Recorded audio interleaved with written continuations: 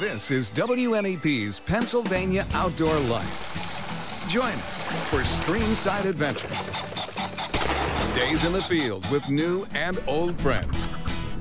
It's all about making memories and following traditions, and exciting hunting experiences with interesting people. We've captured the beauty and majesty of the great outdoors, and it's all next on Pennsylvania Outdoor Life. Hello everyone and welcome to Pennsylvania Outdoor Life. I'm Don Jacobs in the Pennsylvania Outdoor Life cabin. Can't believe it's the last weekend of January. Wow, where did this month go? But more importantly, it's the fourth week of our look back on 40 years of Pennsylvania Outdoor Life. There's been so many people, so many faces, so many changes. Let's continue our look back. Well, the announcement, how big or how small it may be, it's huge in our eyes, is that I'm going to be stepping away from the show. I've been involved with this program, Pennsylvania Outdoor Life, ever since its inception, and that goes back 20 years, which is a long time when you think about it. There are very few shows that last that many years on TV.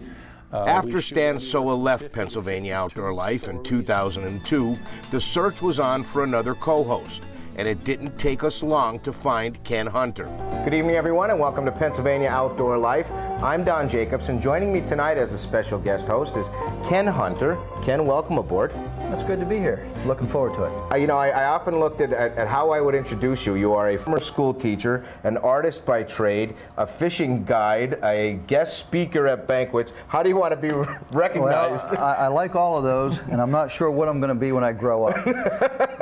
Best way I can describe it. Well, for right now, you're a TV host. How's that? I like that, too. Okay. Yeah. Ken is a very well-established artist and outdoor writer, and really enjoys the outdoors, especially anything to do with fishing. And he is running, and we finally got one. Doesn't feel real big, though. Oh, does it feel? No, he got away. He got off. Well, he's gonna, oh, I can't get him up through the hole. He's so big. I can't. I got him.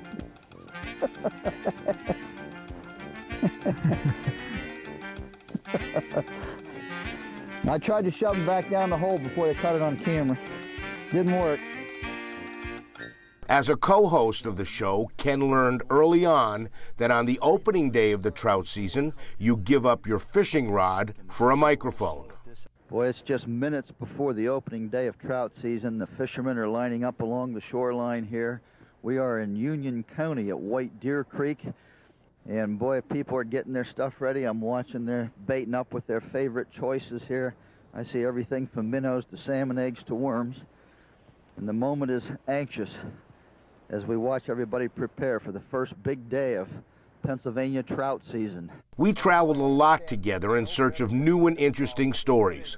We found ourselves at Raystown Lake fishing for rock bass. There we go. There we go. Nice. These are decent fish, Jake. I think he goes on the stringer.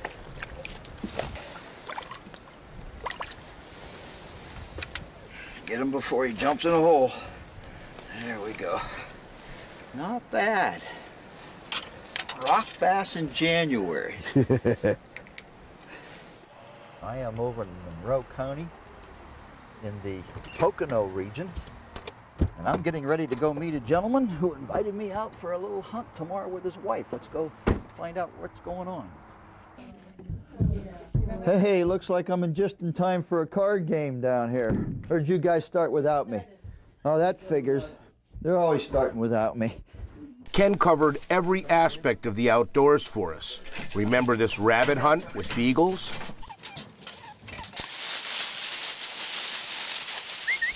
Josie, come on. Dixie, yeah, in here. Here he goes. He goes. He goes. He goes. He goes. He Lay goes. in here. He goes. Come on. Whoa. Lay in here. Get in there. Goes. Laying in there. Good girl. Find him. Come on, JoJo. Come on, Joe.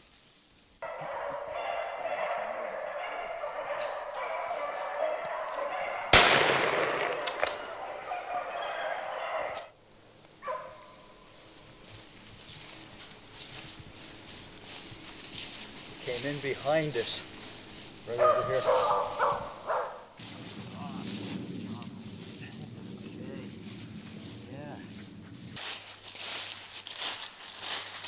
One for the dinner pot.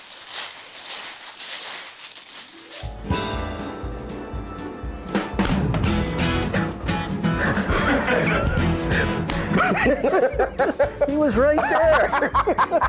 He was right between my eyes. Everybody would have been looking at it. Just as I was getting ready to say something, he landed right here. And you know what we're going to do right now? Take it for a spin. Let's go for a little ride. That's We're going going to do it for this morning. We'll see you right after. See you right after what?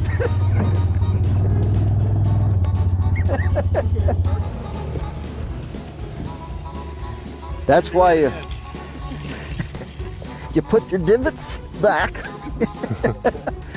and you do the hokey pokey while you put your divots back.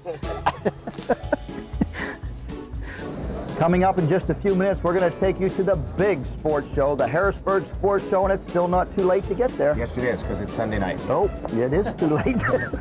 Nah, you can't Take go. 2. You can't go. All right. I didn't have any ice cream. That was holding that to my granddaughter. That was hers. Here's your ice cream.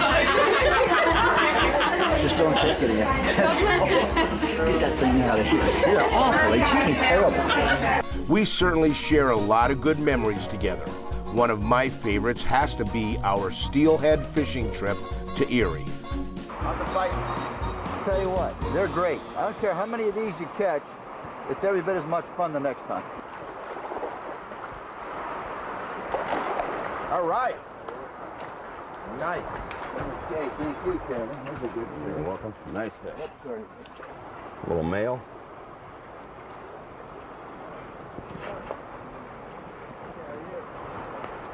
I'll tell you, look at always holding that fish. And they were really good times with Ken Hunter. Ken Hunter's still the artist and the outdoor writer. Of course, we always enjoy ourselves when we take our cameras out to northeastern and central Pennsylvania. We're going to take a short break and we'll be right back.